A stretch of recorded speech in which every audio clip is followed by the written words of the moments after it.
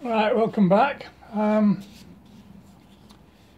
We've done a fair bit of carving on this now. We've got to a point where we're ready to put the eyes in. I've just put some sanding sealer on, that's just about dry. And I'm going to test some stain, because I want to stain this if I can. It's going to be black and tan, like a Rottweiler should be. We're going to test the stain on a bit of scrap before we do anything. So this one's rubbing down a bit after this sanding sealer's dried. We've just drilled some holes in there for the eyes, and what we're going to use are these are 5mm glass eyes. So I'm going to cut a little bit of, I'm going to leave a bit of this wire on here so that goes into the hole, and then what we'll do is use a little bit of araldite and drop that in there. The other thing I do need to do is go and get some blue tack, because it can be quite difficult to handle these sometimes, and I'm thinking if I have a little stick with a bit of blue tack on, I can grip that on the gloss side of the eye and drop that into the hole without too much of a problem. So we'll go indoors and get some blue tack if we can find it, and get everything set up. I've missed out taking this neck down, because you don't really need to see that. All I've done is got the shank, fitted them together, marked them up, and I know basically the diameter of that neck. Now I might be chopping a bit off this. What I want to do first, before I decide, is I need to put the lettering on and see how far down the lettering goes. Remember, I've got 29 characters to put on this in a spiral. That's what the customer wants. So I don't want this to be too long, because I don't think it'll look right. But let's say, if we see how far the lettering goes down, then we can take a bit of this neck off. It's not too bad, but it's too long for me, I think. So that's the next job. I'm just going to sand this down, and then I'm going to test a bit of stain, and we'll come right back. Right,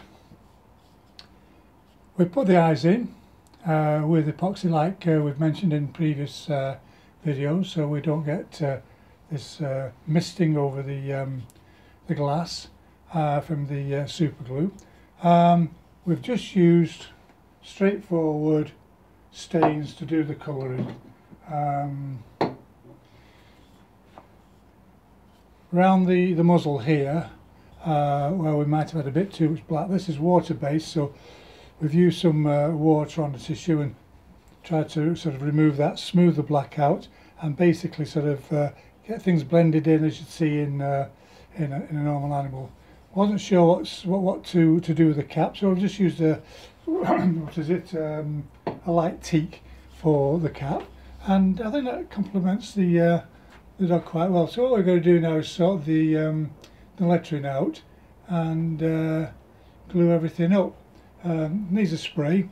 I'm going to let this dry off now, and we'll see where we go from there. So thanks for watching, and we'll catch you on the next one. Right, welcome back. We've moved on a bit with this Rottweiler, not a Doberman, Rottweiler. So what we've done now, we've been in touch with the customer and said, well, we don't think this business of 29 characters coming down the neck is going to work, because the characters are going to be quite small, they're going to be quite difficult to do nicely by hand, well, at least for me. So we've shortened the neck, and we've changed the shank. We've gone from the crab apple to a stripped ash, and it looks rather nice on there. So we're going to do this, these 29 characters on this shank, and I thought I'd just show you what we've done and how we're going to do it, because he wants it going down, and you can see it starts with Gus and it goes down and carries on with the rest of his dogs. So you've got Zach, Oscar, Meg and Dave. So We've done it on a strip of paper, cut some carbon and just scroll it round, pencil that in by hand, and now's a moment of truth. We'll see what it looks like. And what you have to do, part of the thing you have to do is, as you take this on, you need to take the bottom of these strips as well, because you find that the paper moves as you're trying to copy. So I'll just put this to one side. So it's a bit faint, but it's probably enough for me to work on. So what I'm going to try and do is do this with ink. I'm not going to try and carve it. I really don't think carving will be a good idea. The only problem is we've got a lot of carbon which has ended up on the paper, sorry, on the shank, because trying to do a strip and then wrap 2 bits of material round, you find that quite often the spiral doesn't quite work, so I've got to make the carbon wider than my paper. So we're going to try a bit of ink, see how that works, and we'll come back to you.